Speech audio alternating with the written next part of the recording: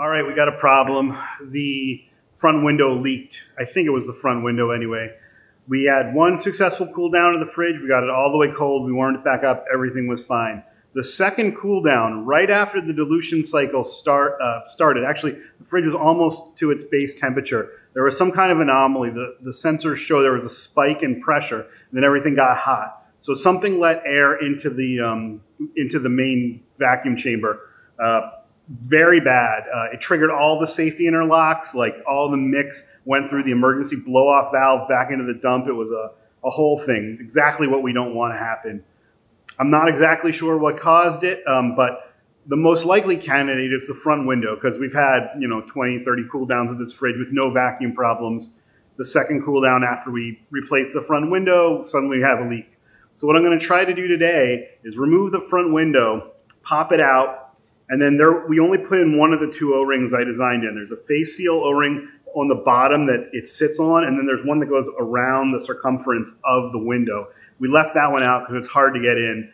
So now we're going to actually use it. I'm going to have to use vacuum grease and try to be very careful not to get it all over the place. And we're going to have to try to get that window to actually seat. So it'll be a bit of a challenge, but we'll see how it goes. Okay, the grease we're going to use is this Epizion 101 grease. It's a hydrocarbon grease, silicon-free. It has Teflon in it. It's designed for glass and metal and O-rings. So this is a good room temperature grease that we're going to use to try to make this window fit. So just take off these guys.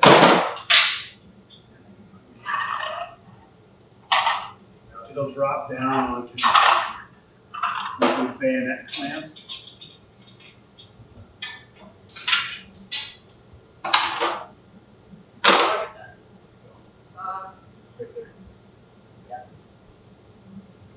Okay, this is a tight fit, so once we're going to,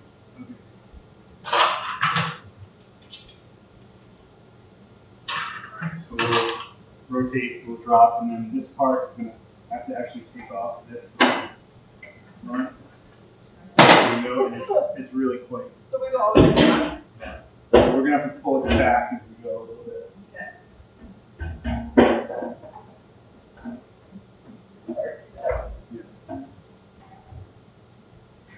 This is very good.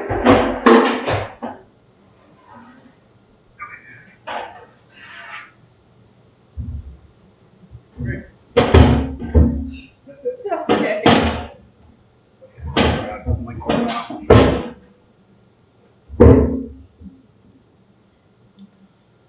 All right, we got it off. You can see the window. So we got to get in here and put in a second O-ring.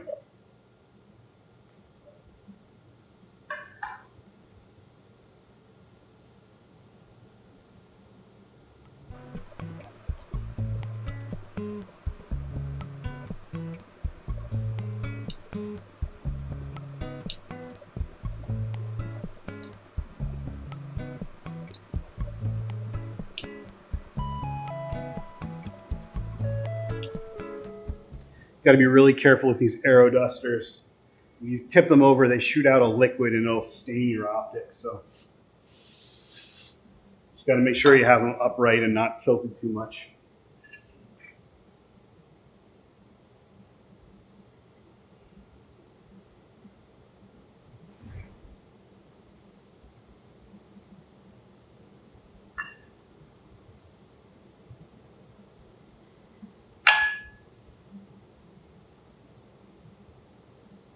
Oh, look at that. I think we found our problem.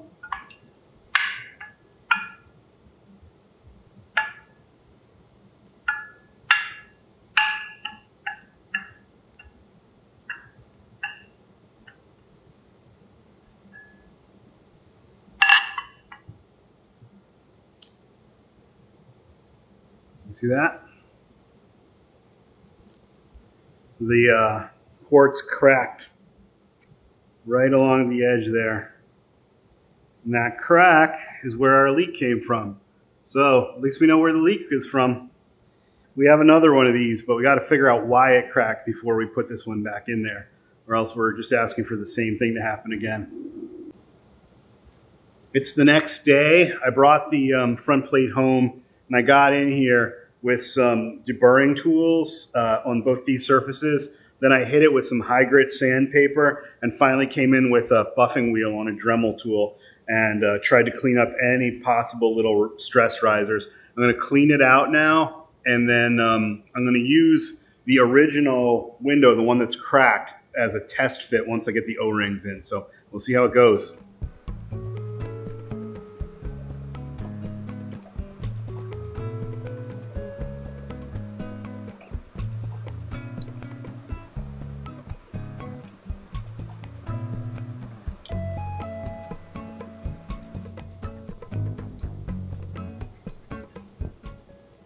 Quite a lot of goo on there from the sanding process.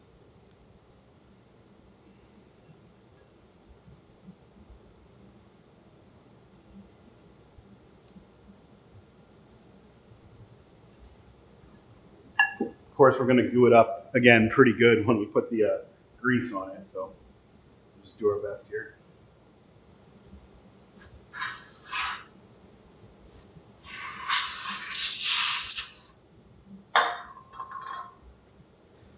All right, there's two O-rings that we're going to use this time. There's this 239 size O-ring. It's all Viton. For some reason, I've noticed that rubber rots in this slab. Maybe because we're close to the ocean, but rubber doesn't have a long half-life. Definitely want to use the Viton instead of Buna-N.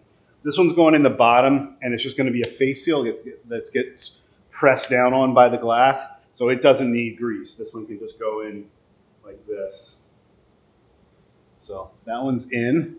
Now the other O-ring is a smaller O-ring. This is the one we're going to need to grease up. This one's going to go into this bore. I'll test fit it first. So it goes in this bore right here. And then it's going to go around the circumference, hopefully. All right, I want to put them all the way because sometimes they're hard to get out. All right, so that's going to go like that. Looks right. Okay, so now we'll grease it up. We'll insert it, and then I'm going to change my gloves and try to do a, well, maybe I'll put a little grease on the window, but I'm going to get this O-ring nice and greased up. It's nice and slippery. And I'll try to get it in without getting grease everywhere.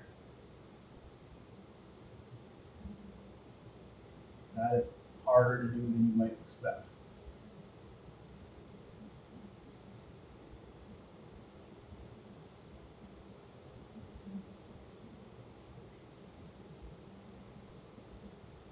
Okay. Little tiny bit of grease on this inside surface everywhere, just to make sure we got enough to make this work. Okay.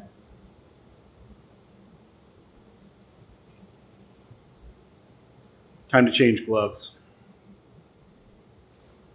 A lot of the students want to reuse gloves and, use them for a while and save money.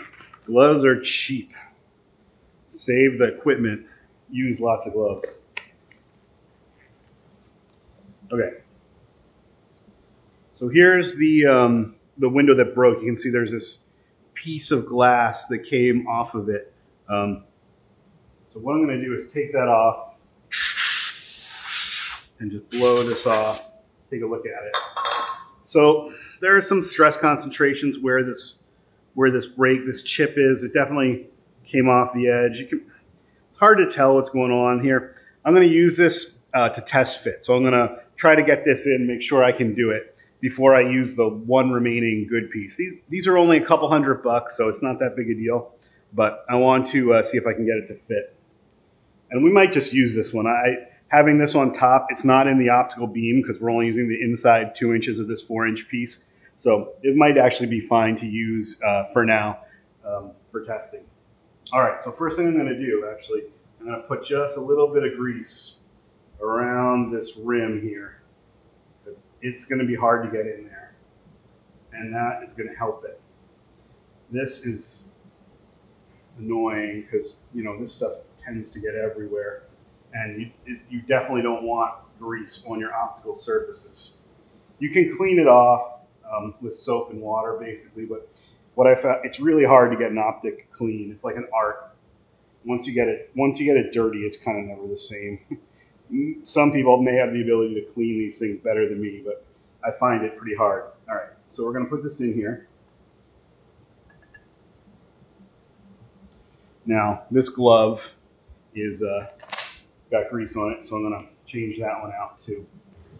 All right, Jeb told me that I was never going to be able to get this in without a special installation tool or something. So let's see if we can prove him wrong.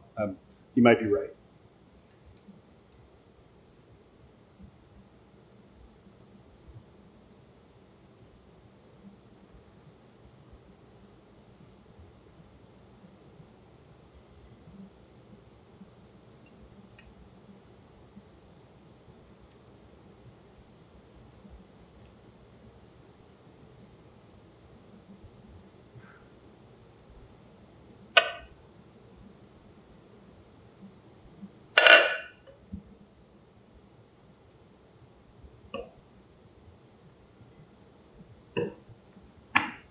Ha-ha! Victory! It's in. Took a little pushing. Made a little mess of the front window. Again, we can clean it up. But it's in there. You can see it's pretty flush. It's starting to compress the bottom O-ring, but the side O-ring is engaged. So I think this would actually hold up. So yeah, I think we should test it like this and see what happens. So I'm going to put this front ring back on after cleaning it up a little bit.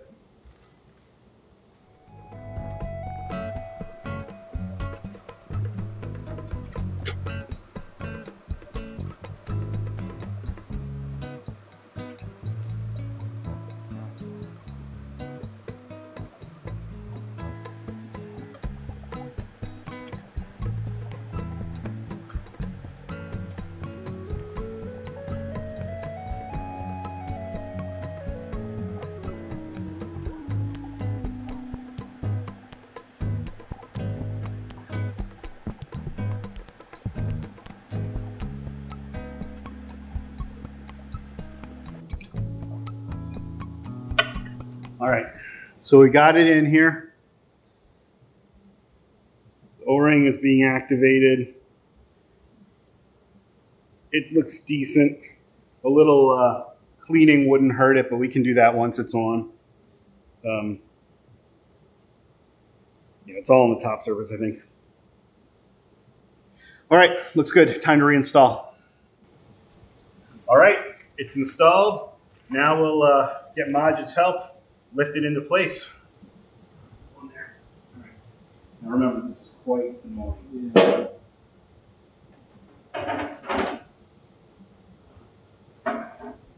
Hold it from the top. Yeah, I'll get it from the top.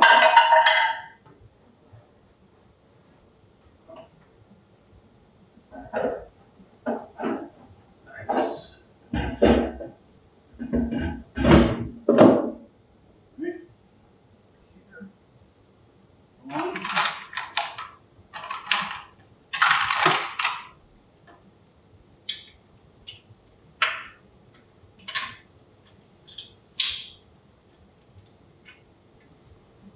Here for this, it's much easier than the black fridge in that you don't need to tighten as much. Yeah. The vacuum will hold.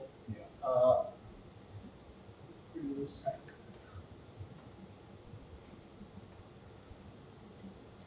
All right, we're going to try cooling it. Well, we're going to try pumping it out and see how see if the vacuum holds. All right, we got to get liquid nitrogen, so we're going to go fill it up. Thought you guys might like to see some of the more dramatic parts of this. It's not so much workout now, but yeah, it's heavy. For sure. This is your gym workout for the day. Yeah. Start off the day strong. 9 a.m. Do some curls as you carry it. Yeah.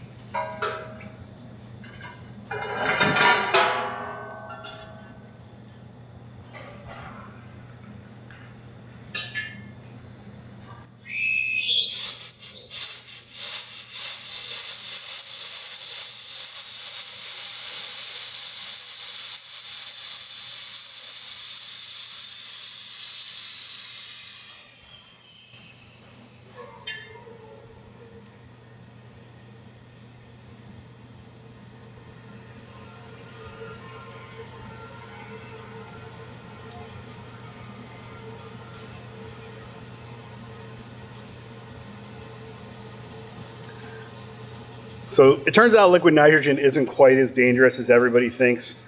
It's not great if you drink it. Never drink it. That's like instant death. It'll expand your stomach and kill you super fast. The interesting thing, though, is it's so cold it makes a vapor barrier. So when it hits your skin, it kind of just rolls off without getting it too cold.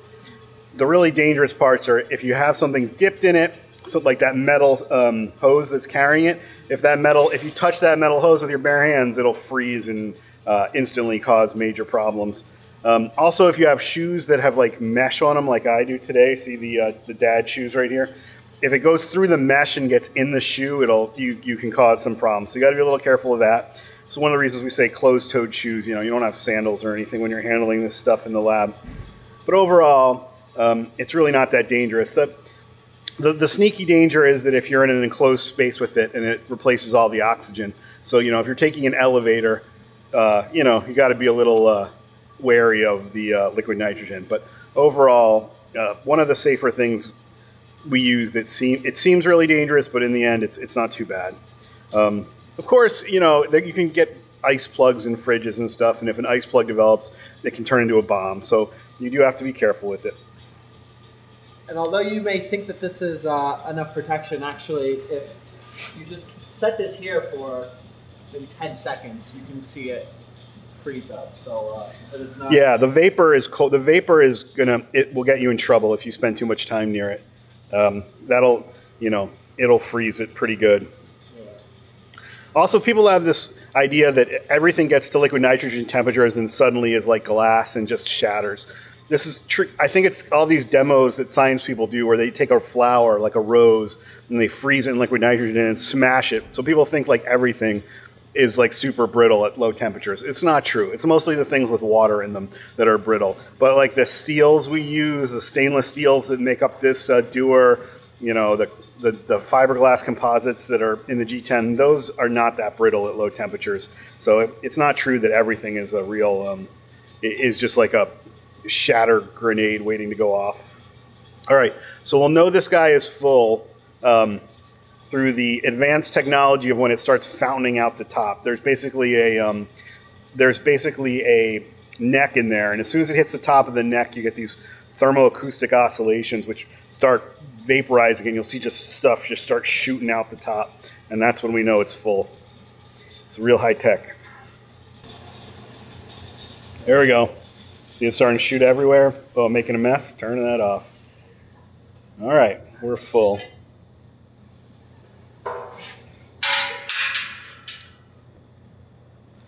Now we got to get this thing back upstairs, and now it weighs a ton.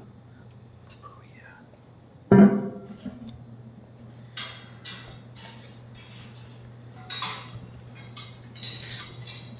It's like a strongest man competition in the physics department.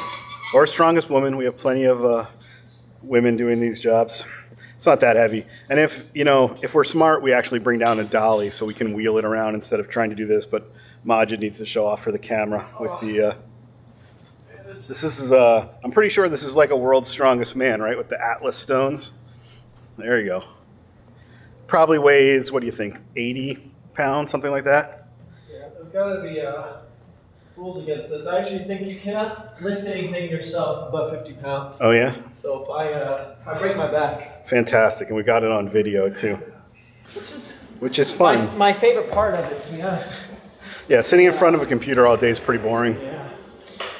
This is the real life of an astrophysicist. That's right. Or at least a physicist. The astrophysicist may not agree.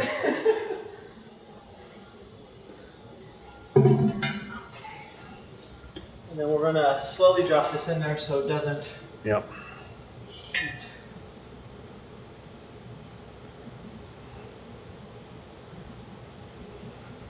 Let it thermalize.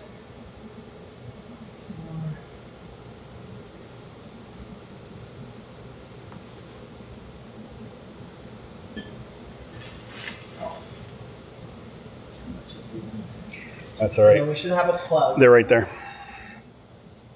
Yep.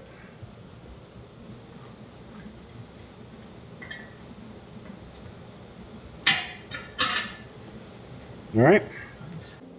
All right, we got the window in. It's currently pumping down and holding vacuum. So it looks good. We'll need to go through a full cycle here and, put stresses on the window as we pump it down. It gets, atmospheric pressure, which pushes it in, makes it a concave shape, puts pressure on the outside.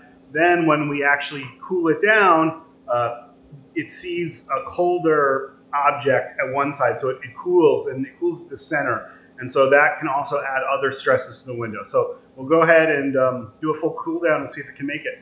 So hopefully this time, fingers crossed, we're gonna get a solid window that doesn't explode. All right, it didn't work. We put the new window in, we cooled it down. It worked great, and then just a little while after it had been cold for a couple hours, we had another puff of gas come in, which looks like it messed up the vacuum, and we had the same thing, full system warm up, all the gas dumping through the emergency valve. Basically, turbo overloading, the worst case scenario. I guess there are worst case scenarios, but this is a pretty bad one.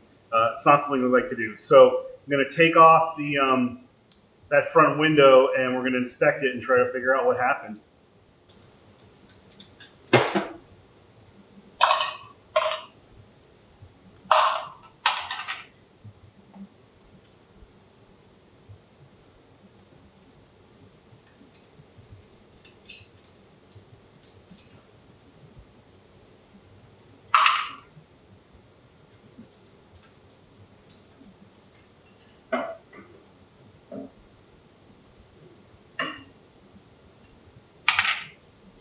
All right, here's a big reveal.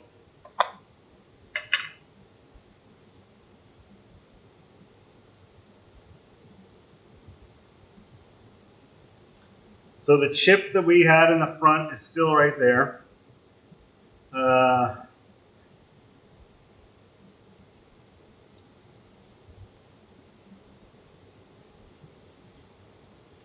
this is going to be annoying. I don't see anything else wrong, so we're going to have to get in there and look closer. All right, I'm going to try taking off the screws and see if we can find any problems with this.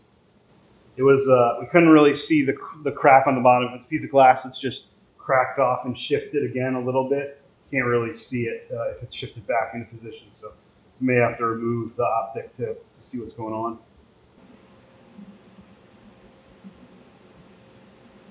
I don't see anything obvious. Let's try to remove it and see what we got. I got the persuader. If this optic was cracked, I would not do this.